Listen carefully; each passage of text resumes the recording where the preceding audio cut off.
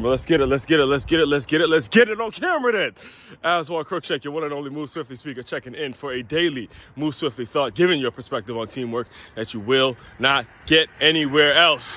According this, February 4th, 2024, the morning after, witness greatness, man. Just witness the effects and the results and the residue of greatness. The residue. I know residue is normally used as a term that's something negative, but it actually doesn't actually mean that. It's just what's left of something. All right. Greatness.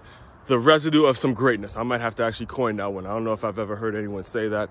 And I listen to a lot of self-development talk, and I think I can actually claim that one. The residue of greatness. All right. This is the morning after I watched another Duke, North Carolina rivalry, a game in which the Tar Heels came out on top. That boy, I'm telling you, Armando Bacot, or my other man, I can't remember his name, but they was doing some things. They were doing some major things. It looks like UNC might make another run this year. And, you know, it's got to support the brother, you know, Coach Hubert, yeah, and all that. But I got to tell you, I respect Coach K to the utmost. I respect, I read about I know for a fact I read two of his books. One is titled Leading with the Heart, and the other one, which I'm going to talk about in a second, is called Gold Standard, where he talked about how he created and built that Redeem team. They call them the Redeem team, the U.S. Olympic basketball team, in which they came back, got that gold medal, did their thing. He did an entire book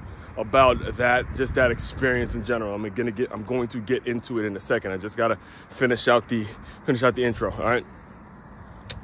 After the UNC Duke game, I got a chance to see the GOAT, in my opinion, the GOAT, Mr. LeBron James, year 21, still just making shit happen, still ending winning streaks, still 21 years of doing damage for the Lakers as he and the Lakers finished out or ended the New York Knicks. I believe it was like a 10-game winning streak and they were losing a lot. So, you know, he ended that and did his thing. And it got me thinking about the relationship that both Coach K and LeBron has. And he documented it so well in the book, The Gold Standard. And it's something, the main thing that we got to take away from this, if you have aspirations of building that kind of organization, building that kind of positive residue, those positive effects, those things that you're going to be, you know, you're going to be seeing your work, the work you put in today. You want to see your work be beneficial and be still dominant, still relevant in the future. Understand what I'm getting ready to tell you, all right? Coach K told this story in his book, The Gold Standard, in which I guess it was an away game. They were on their way to play some team in one of those gyms out there. You know, I can't remember where this specific Olympics were, but they were just right on the bus on their way to a game. No, it wasn't on the way to a game. This is what made the story so great. It wasn't on their way to a game. I think it was actually on the plane somewhere in which they weren't even on their way to a game. The guys were just kind of relax and chilling or whatever.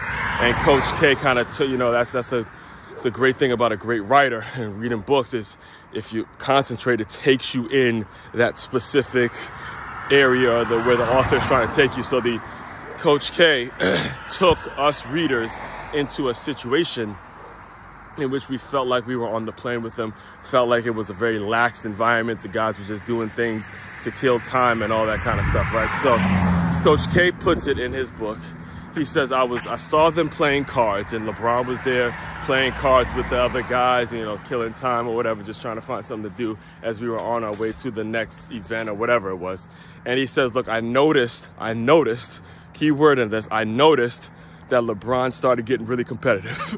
I noticed that just in this game of cards in which the guys were just doing to kill time and have fun, he's starting to, you know, get a little loud, taking the game a little more seriously, and he wanted to win. He wanted to make sure he won whatever games they were playing, with blackjack, spades, whatever the card game was, and he made sure he noted that, he mentally noted that, and he put it in a book so folks like myself, folks like the people that keep up with my work, anyone that really dives and uses the lessons and uses the game, whatever sport it is, using the game of sports to teach life lessons, so we understand the power of noticing the effort. And I encourage every last one of you guys to do the same thing, because as I just mentioned at the beginning of the video, you got Duke basketball without without Coach K, which is still relevant, and you got LeBron James in year 21 still dominating games, still doing what he got to do. Again, I'm a believer that he's the GOAT. I understand the Jordan folks when they bring up the flopping and all the games that, you know, he misses for load management and all that. I get all that, but at the end of the day, in my opinion, he still is the GOAT, all right? So understand that. Understand the main thing, the main extraction from today's video is noticing effort. Noticing effort. When you notice effort, these are the kinds of things that stick to you, and you're able to apply them in every single walk of life, every single phase, every single day, every single thing that you do. When you are blessed to get another 24 hours, apply those effort plays, the effort plays and the effort things, the things in which you're given maximum effort. Those are going to be the things that pull you through to the next phase of life, all right? Main website to check out to dive deeper into all my work, MakeYourMove.com. That's MakeYourMove.com. One-stop shop for your teamwork and your self-development needs. As one, Crookshank, your one and only Move Swiftly speaker, checking out. You guys continue to move swiftly. We will talk more soon.